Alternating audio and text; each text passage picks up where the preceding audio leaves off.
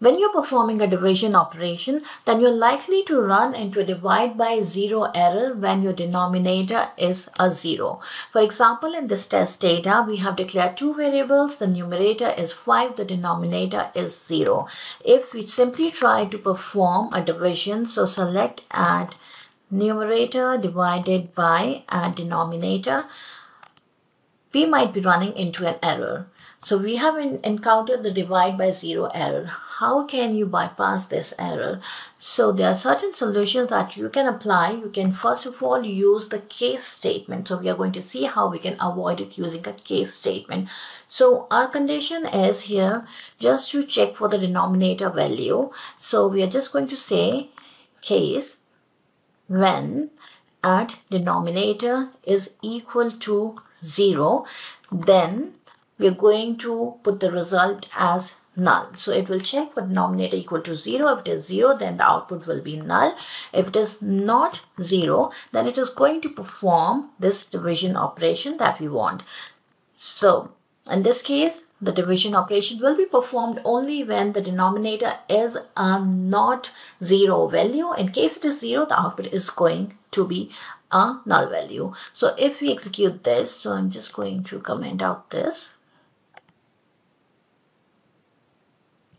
We're going to get the output as null. Now there's another way using an interesting function in SQL Server, which is a NULLIF function. So how we can achieve this using a NULLIF function is, first of all, for that we need to understand what is a NULLIF function. So a NULLIF function, let's see what is a NULLIF function. So let's use NULLIF function, and it expects two arguments. The two arguments, let's just say 1 and 2. These are the two arguments that we have passed. Let's see what is the output of this statement. So the output is 1. So the way NULLIF function works is if your two arguments are equal in value. So if the first argument is equal in value to the second argument, the output is going to be a null value. If it is not equal, then the output is going to be the value from your first argument. So in this particular example, the two values are not equal. So what we've got in the output is the value from the first argument. But if they were equal, so let's make the second argument as 1 as well. And now let's execute this. The output is going to be null. So this is what we are going to use in our logic. So here, we are going to compare the denominator value to 0. So we are just going to compare the value of 0 to a denominator value, which is going to be at denominator. And then, so if the value of 0, if the value of denominator is going to be 0, which is the case, so let's just put it above with our variables. Let's see what is the result going to be.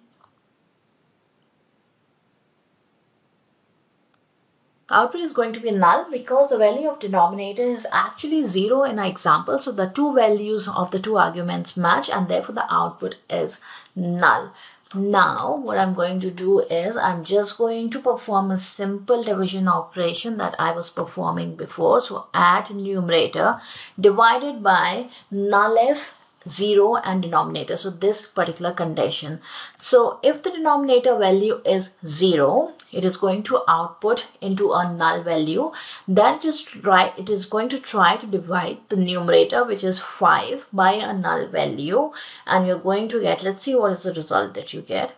So that's an interesting thing. If you're not already aware, you're going to get the result as null, because in SQL, if you divide by null, the output is going to be null. We can just verify this here.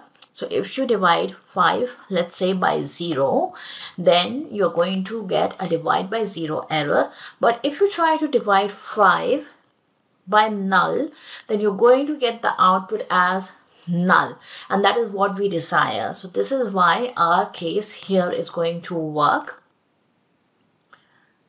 using this logic. Now what say if the denominator is not 0? Let's make it as 1.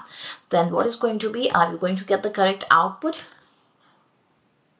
So no, we haven't got the correct output. We are again getting the error divide by 0 error encountered. So what we need to correct in this query is we're going to move the 0 as the second argument. So I'm going to move it as the second argument because we said that if the values are not equal, it is going to take the value of the first argument. So when the values are not equal, denominator is 1 and the first argument was 0, it was taking a value of 0, which is going to result in the divide by 0 error. But in this case, it is going to get the value of the denominator variable, which is going to be 1, and we should be expecting the correct result. So again, we are going to execute this query. And we get the correct result. Let's change it back to 0 and see if we are still getting null as our output. That is what we are getting. So this is a simple, easy way to avoid the divide by 0 error in SQL Server.